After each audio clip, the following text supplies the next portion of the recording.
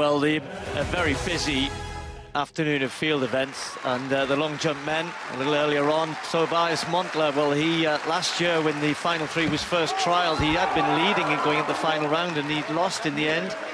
This time he started very well, 8:20 in round one, then 8:23, a new personal best for him in round two. Now the world champion Tajay Gale notoriously sometimes takes a little while to get going to. No jumps in the first two rounds, then in the third round finally getting himself out. A little bit later on, did 8:20, then 8:27, the season's best.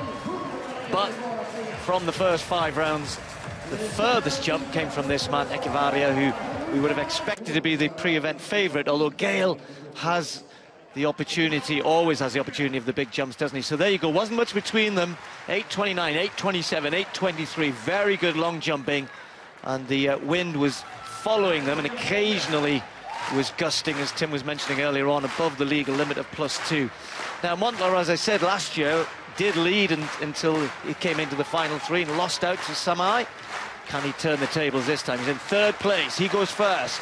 Montler, final jump of the competition. Oh, he's gone for it, but that might get a red. Yes, he gets a red flag. That's a shame for the Swede. I'm sure, though, he'll be very happy with an 8:23. Personal best by just 1 centimetre for him in round two.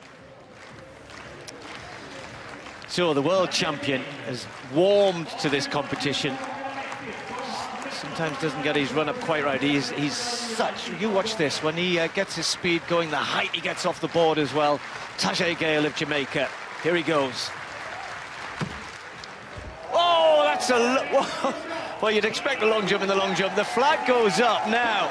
That flag is breezing. We've seen the last 2-3 jumps be over, and you've just seen there, you just saw a little glimpse of a flag waving in the wind means it's over, +2.3, but 8:55 for Tajay Gale. That is huge, only just over the legal limit of +2.3.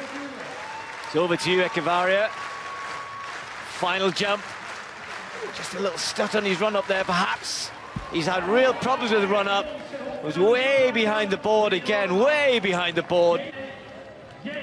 Well, Echevarria, 8:19. He must have been 20-30 centimetres behind the board there, but not good enough. 8:55.